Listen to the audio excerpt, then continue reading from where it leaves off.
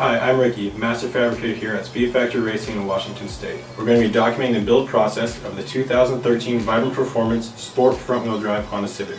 We'll be utilizing Vibrant's full line of professional fabrication components throughout this build. Whether you are a weekend hobbyist or a professional fabricator, chances are Vibrant Performance has just what you're looking for. First, I'm going to build the forward-facing turbo manifold. We decided to go with Vibrant's T4 divided inlet flange, and I'm going to be making the collector out of stainless steel 1.5" Schedule 10 tubing. You can see my witness marks here already. We're going to be making two custom ultra long merge collectors for this particular turbo manifold because it's such a high horsepower application. Here's two pieces of the 1.5" Schedule 10 tubing which I've cut to build one of the collectors, and the next step is going to be to put them in a custom jig that we built to achieve the desired angle of the merge collector. I have the first set of collector pipes cut here with our jig. Pretty happy with the fitment on that, so I'm going to go ahead and make another one of these and then do the final surface preparation, and then I'm going to weld both of these collectors together.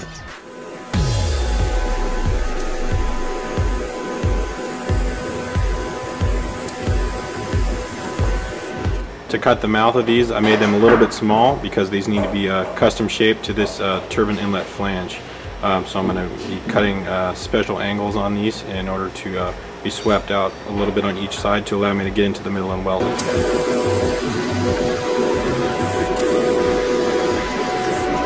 I did a little bit of minor porting and just made sure that the turbine inlet flange was machined flat, and this collector looks pretty good, so we're going to move on now to positioning the turbocharger in the engine bay.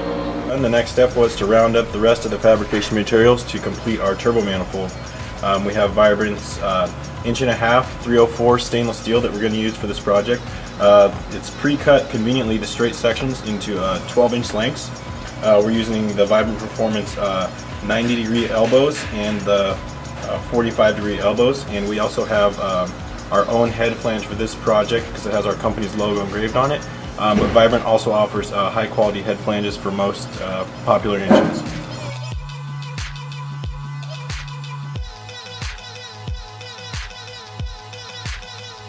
We got the manifold all tacked up, and now we're ready to fully weld it in place.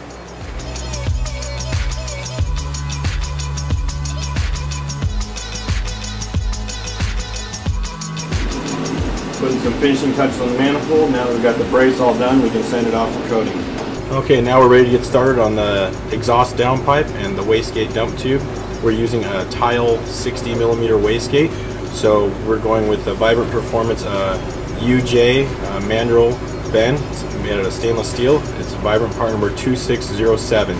And for the downpipe, it's going to be a 4-inch stainless steel tight radius U bend, and that's a Vibrant part number 2658.